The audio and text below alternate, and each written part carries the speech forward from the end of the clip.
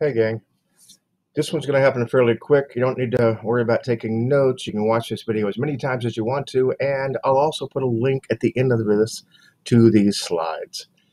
If you're a tab collector, one of those folks who likes lots of tabs open when you're showing your lessons, a very cool tool has just arrived in our Chrome browsers. It'll save you time, space, stress, and help you feel so organized during your lessons. It's called tab grouping. Now, by just arrived, I mean your browser has to be up to date. Now, you can make sure your browser is up to date by following the steps on this slide right here.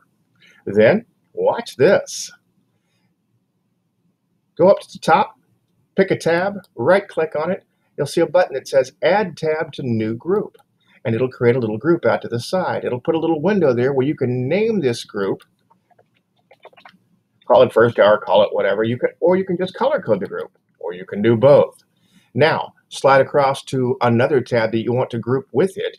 Right-click on that one, Add Tab to Group, and there's that group we created. Boom, there you have it. They are put together, and you can have as many of them as you need.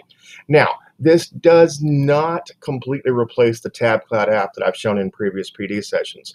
TabCloud allows you to save collections of tabs and then open them all at once the next time you open the browser.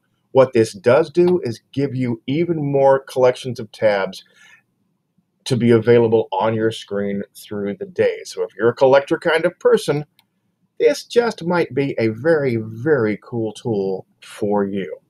That's all I've got for now. There's the link. Go be awesome.